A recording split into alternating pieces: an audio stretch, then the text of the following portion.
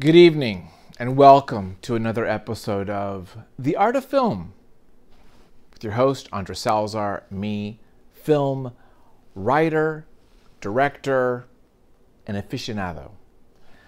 I only get about 20 to 40 views on these Art of Film episodes out of, what is there, like 5 billion people on Earth. So not very many, we'll say. But I don't do this for you.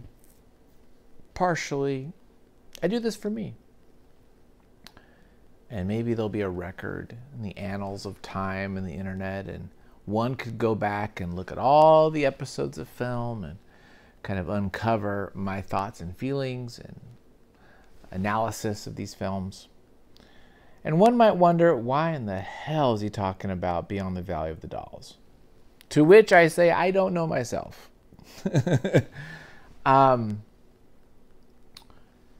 the Valley of the Dolls, satirical comedy musical, 1970, Russ Meyer, and written by Roger Ebert, believe it or not. So the film critic.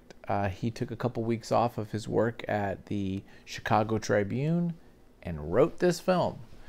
And this, I believe, his only writing credit. It is a Russ Meyer film. It's got that cheesecake. In fact, I've never seen this film before. I just saw it just now. It's on Criterion Collection. And I'd always just kind of dismissed it. 60s cheesecake, I got other things to watch. I'd rather watch like Taxi Driver and French Connection and those kind of things. But for some reason I thought, you know what, tonight we're going to watch Beyond the Valley of the Dolls. Originally, this was going to be a straight sequel. So there was a movie that did very well before this one called Valley of the Dolls.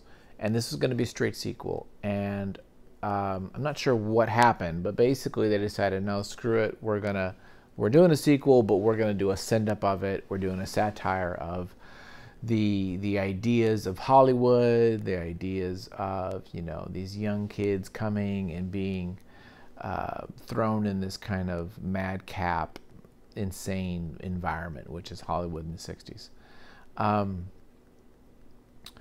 And having never seen this movie, but familiar with a lot of pop culture stuff, you see now where all this is coming from.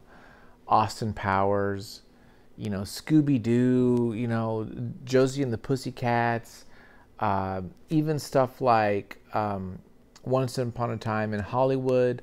All these things, you can see the lineage from this film. Like, this was a cult classic. This made a lot of money. It made, I think, $9 million, which is a lot back then.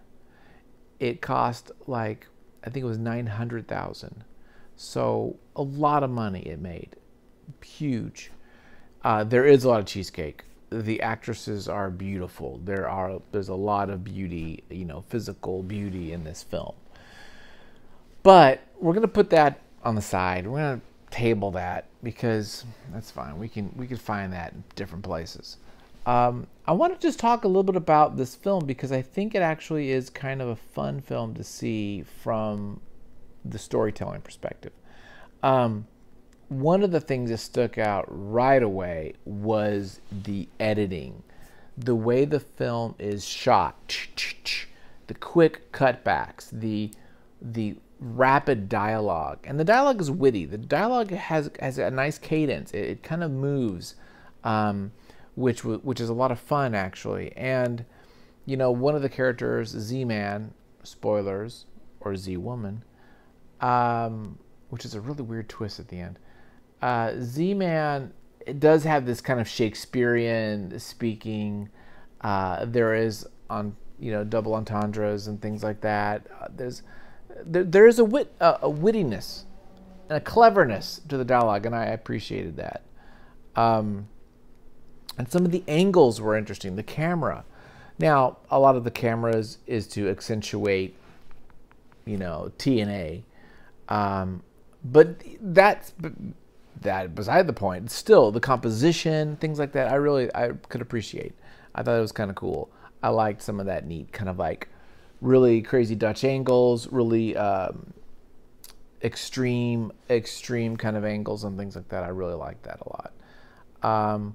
The story itself, by the way, Dolls is a reference to downers, kind of drugs, and it is that kind of classic tale of, you know, out-of-towners coming in, being seduced by drugs and sex and alcohol and fame and all that stuff. It's the young kids coming from the boondocks with a little band. They make it big by this producer character. Is kind of lavish, crazy. He's kind of like a David Bowie, it seems like, a little bit. And evidently he was patterned after the real producer, Phil Spector, which there's been some documentaries. I need to learn about him. I might watch some documentaries on Phil Spector since I'm kind of really into the music world right now.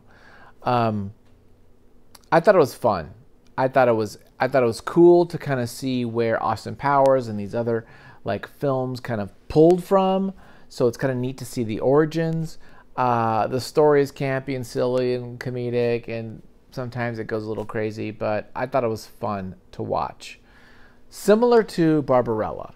I think this, in fact, right around the same time, right? I think Barbarella was 69 or 68. I think it was before this. But, and it was Italian. I mean, it's very different, but it does have that kind of campy 60s kind of film look and shot. I like it. I actually think that's fun. So I put this up there with that. I don't know if I'd watch it again. I would with other people. If people want to watch it, I'd watch it again. It's not like something like, I gotta go watch this film. But I liked it. I thought there was a lot of clever dialogue, things like that. The plot itself was pretty mundane and pedestrian, but the beautiful actresses, beautiful actors. It was a fun film. So there you go. Quick review. There's not much we can talk about it, really. It made a lot of money. It did really well. It's fun. It's kind of campy, silly, schlocky, I guess you would say. I mean, it's not like a Richard Corbin film. It's not that bad.